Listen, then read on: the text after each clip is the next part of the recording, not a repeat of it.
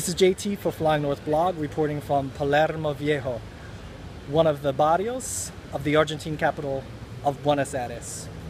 Palermo Viejo has approximately 300,000 citizens and is definitely a hotspot for cafe culture and nightlife. Buenos Aires is the capital and largest city of Argentina and the second largest metropolitan area in South America after Sao Paulo in Brazil. The city was first established by a Spanish expedition led by Pedro de Mendoza in 1536, and the city was established as, loosely translated, the city of Our Lady Saint Mary of the Fair Winds.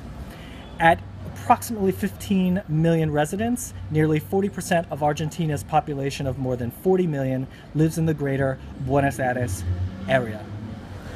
Argentine Spanish, spoken in and around Buenos Aires, is distinctly different from that spoken elsewhere in Latin America.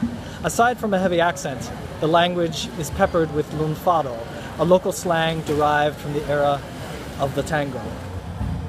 Speaking of the tango originated in the brothels in the immigrant ghetto of Buenos Aires in the late 19th century, in the area of the city that is now referred to as La Boca.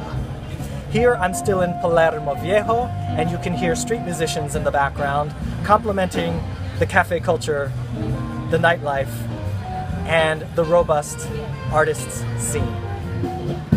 So if you haven't been to Argentina, and if you haven't been to Buenos Aires, you should definitely come and check out Palermo Viejo.